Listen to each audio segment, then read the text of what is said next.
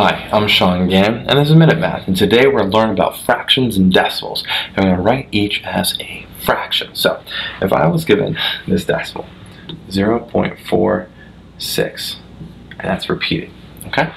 Well, what I want to do first is I'm going to set x equal to 0.46 repeating. And so x is just, well, 0.4646464646. Again, that 46 keeps repeating. Alright? Well, I'm going to multiply this by 100. Move the decimal place over 2 spots. So 10, or 100x, excuse me, is 46.46 repeating. Alright? Now watch this, excuse me. We have 100x minus 1x, right?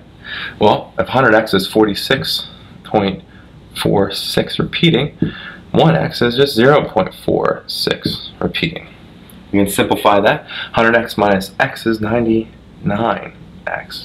And 46.46 minus 0.46, even when it's repeating, right, forever, they cancel out. We're left with just a 46. Well, to solve for x, I get 99 and divide it to both sides, and I'm left with x equals 46 over 99.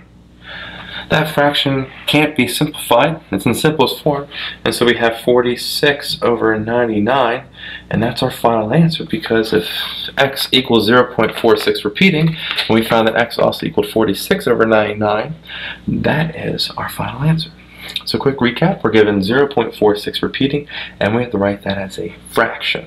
While I wrote x equal to 0.46 repeating, I wrote 100x is equal to 46.46, multiply that by 100, did 100x minus x, which is 46.46 repeating, minus 0.46 repeating.